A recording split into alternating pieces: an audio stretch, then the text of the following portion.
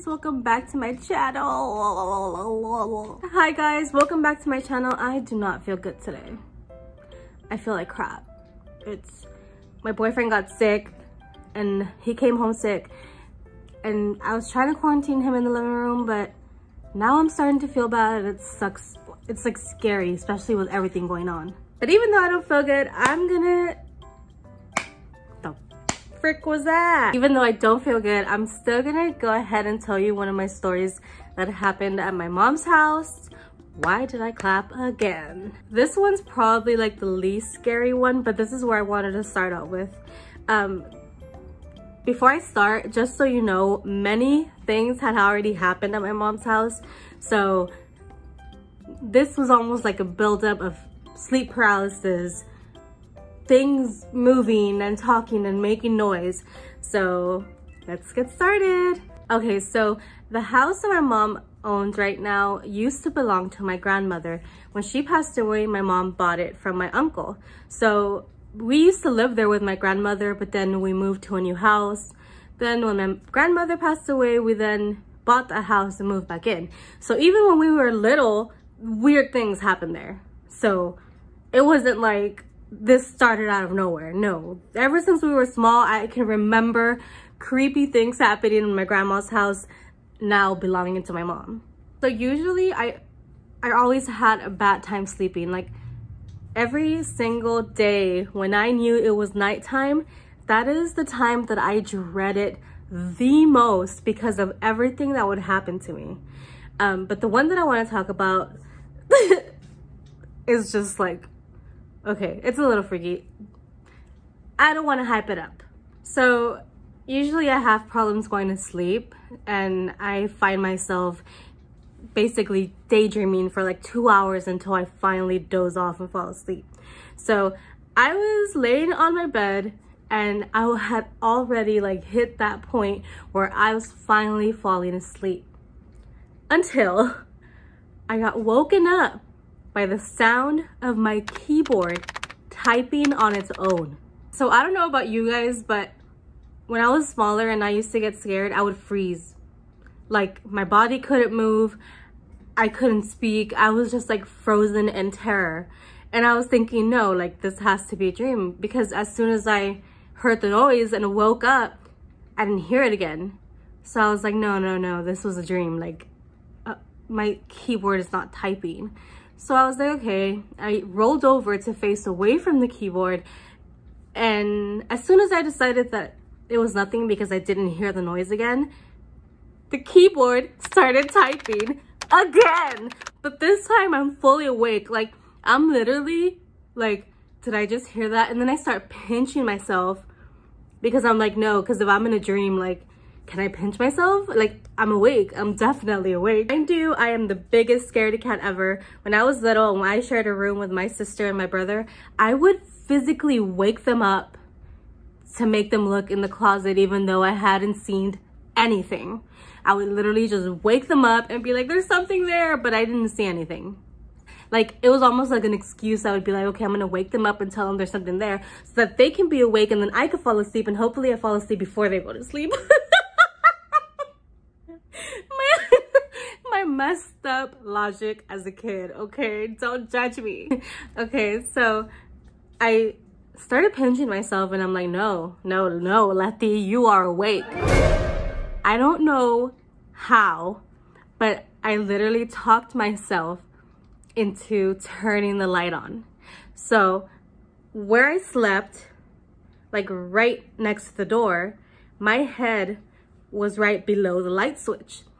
So I hear the typing of my computer keyboard and I was like, I'm so over this. Because mind you, I have dealt with things happening to me in that house for so much at that point that I was like, no, I am not gonna be frozen in terror. I am not gonna let this thing like make me feel this way. So I was like, okay, Letty, you're gonna turn that light on and you're gonna face it. You're gonna face whatever is typing on your keyboard and you are not going to be scared. And at that point, I was maybe like 18 years old. So my siblings are like 2 years older than me, and then another 2 years older than him. So by that time, they were out of the house. It was me and my younger siblings still living there. So the room that we used to share now just belonged to me. So I was alone in there. So I'm all over the place because I'm just like remembering all the shit that happened to me there. So I talked myself into turning that light on, and I was like, okay, again, I'm talking to myself in my head because at this point, that typing is constant. Like, it didn't just stop like it did before where I thought I was dreaming. It was like, you know, type, like just like little types on the keyboard, right? So I talked myself into turning the light on, and I'm like, okay, telling myself on the count of 3, you're gonna pick your arm up and you're gonna turn that light switch on, and you're just gonna face whatever's there. So I start the countdown, and I was like, 3, 2, 1, and I just like switch it on. I didn't even blink. My eyes were like, no, like I'm gonna see what's there.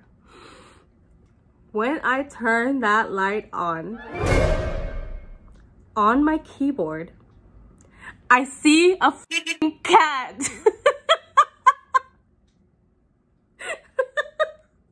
Let me just tell you, me and this cat have had the worst time ever. This cat almost knew that how to annoy the crap out of me. And these, I mean, we live in the country, so the cats that we lived in the country. I live in Austin now. I don't live there. So the cats that we had in the house, they were not indoor cats. They're like outside cats. So I left a sandwich, like a half-eaten sandwich, on my desk where my computer was, and the cat was typing because his paws were on the keyboard while he was trying to eat the sandwich. Like the one time I finally like grew the courage to face these demons, ghosts, whatever it was a cat. It was a freaking cat. Me and this cat never got along. This cat would always sneak into the house and for whatever reason just want to go in my room. So yeah, that's it. This is not like a ghost. This isn't like the stories that I want to tell, but I wanted to tell this one because this is a nicer one. This is the one that I just want to get out of the way because it's, you know, it's a little easier to tell you this one rather than the other ones that I have, which are messed up. Hopefully you liked my video, and guys, please subscribe to me, like this video, and let me know what you want me to post on here. I obviously want to do more scary stories, so I've been saving those up. I might do some a little later. But if you want to hear my real paranormal scary stories, maybe I should post them a little later today. I just feel under the weather, but I don't know. I'm just sitting here talking, so there's no harm in that, right? I feel like the only harm in this is that I look like this. My hair is 1 day old hair. I'm wearing a onesie and I feel like poopy, but that's not important because why is that not important? It is not important because what you look like is not important.